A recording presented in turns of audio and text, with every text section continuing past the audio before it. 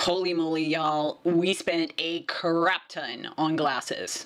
And we actually have vision insurance. Like, good vision insurance. Hey there, hope February is going smoothly for you. We are just chugging along in our semi-storm mode budget way. I honestly don't think there's going to be a lot of frivolity in our budget this month, which is kind of awesome. Why not much frivolity? One, because we're doing Mike's money challenge, and two, because we're still in semi-storm mode, but more on that later this month. So rather than focusing on how the month is going in our mid-month this month, I'm going to talk about our eye doctor appointment and why it was so rough. I've been wearing glasses since I was about college age, when I was sitting in the back of the classroom having a little bit trouble reading the board. That was back when they actually still used chalkboards in college. I don't think they do anymore. I was sitting in the back, couldn't read very well, so I went and got myself some glasses. About 10 years later, I decided it was time to move into contacts, but didn't really want to stick my finger in my eye. Then I discovered it's really not that big of a deal, and so I very quickly moved into contacts and loved them. So about the time I started wearing contacts, I had gotten to that point where I always needed vision enhancement. It wasn't like I could take my contacts out and just survive because I really still couldn't see. So I would wear my contacts during the day, and in the evening when I was getting ready for bed, I would put on my glasses. I never really cared that much what I looked like, because I only wore them at night and nobody ever saw me in them. So it didn't matter what the frames were made of or if they were pretty or anything. They just needed to make me be able to see. But that's all changed now because, as I've mentioned previously, I just got diagnosed with 2 long-term chronic eye conditions, which means I'm gonna have to start wearing glasses out in public. And I am really not excited about that. And I gotta admit, these glasses I got like 4 years ago. No joke, 4 years ago. In fact, as I told you before, I got them before I started getting neck injections for dystonia. So the bifocals is actually like right over here, because I used to, actually it's right over here, sorry. I used to read like this because that was the way that my neck automatically went. So I can't even wear these things now.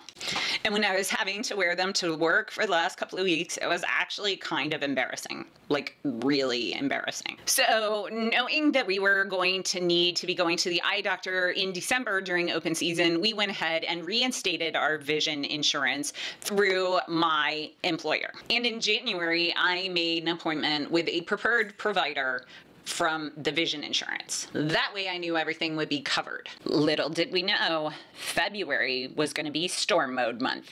So the first weekend in February, we had our appointments, and the good news is that Mauricio's appointment was completely free. Woo woo. Unfortunately, mine was $177. What? The way my insurance works, they cover contacts or glasses, but not both. After much debate with the guys there at the eye doctors, we decided it would actually be cheaper for me to file for glasses and then just pay out of pocket for the contacts. So out of pocket, I paid $90 for the contacts, and the rest was for 1 box of contacts for each eye. And they gave me a written prescription so I can go ahead and order the rest of my contacts online. But Wendy, why not use one of those super cheap places online and buy your glasses there and order your contacts? Whoa, cowboy, hold your horses, we're getting to that. So as it turns out, I'm slightly vision impaired. Way, way worse than I actually thought I was.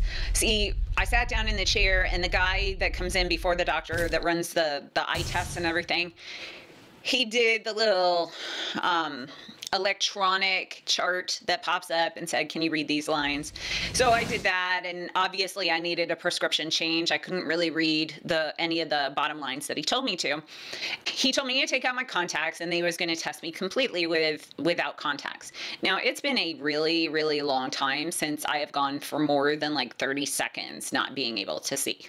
Like a really long time. And so he popped up that electronic screen on the board, and he said, tell me what you can read. And I was like, I see a big white square, kind of, that's blurry. He's like, you can't read anything? And I said, is there something to read? He said, okay, Click, click, click, and he dialed it up 3 notches. And he said, go ahead and read that. And I said, read what? So, long story short, he clicked all the way to the top, and I still couldn't see it. Like, at one point, he actually said, Ms. Valencia, this is the highest it will go. And I still couldn't see anything. And so I squinted really hard and I said, oh, there, I think I can read it. It's an N, right? And he said, no.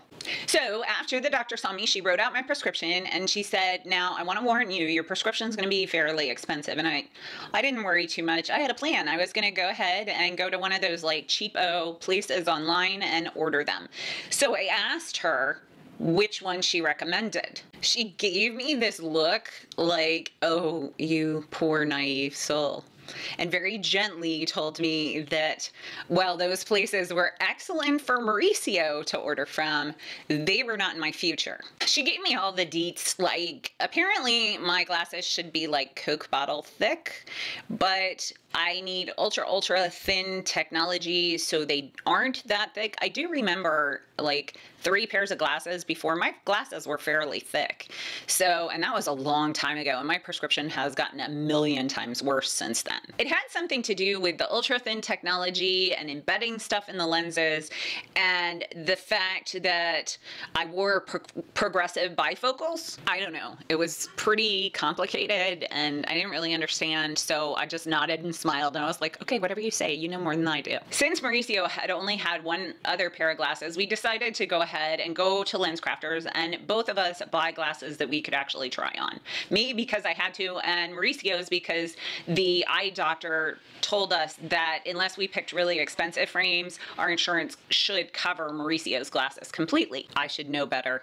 Mauricio and I both have the amazing skill of picking out the single most expensive thing in the entire store every single time. But we had a coupon from my vision insurance, so that was pretty awesome. Mauricio went first and he picked out a bunch of glasses and tried them all on and ended up picking this beautiful pair of Armani frames for $85.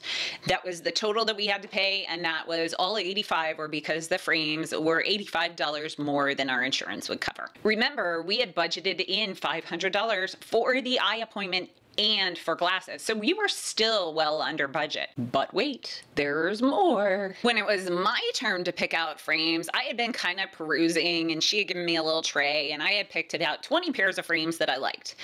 And when she started talking to me, she explained to me that I could only wear certain kinds of frames with certain dimensions because the glasses that I needed required certain dimensions for the frames. Okay, so which of the 20 I had in my little tray would work? That's what I wanted to know. She took several out, but left me with about 10 frames that would actually work.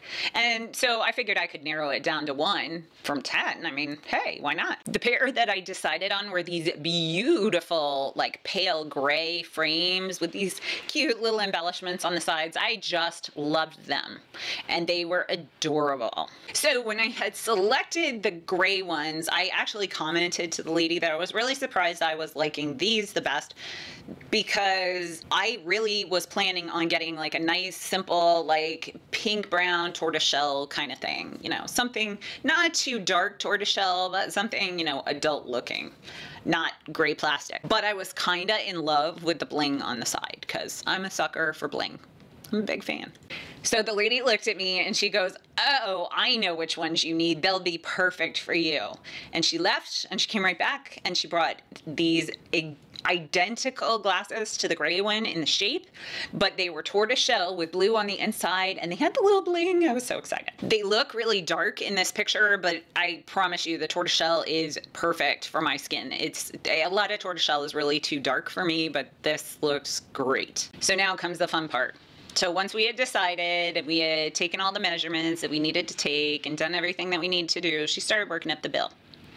And my glasses came to just under $2,000.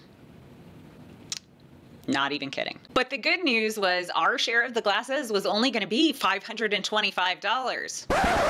$525.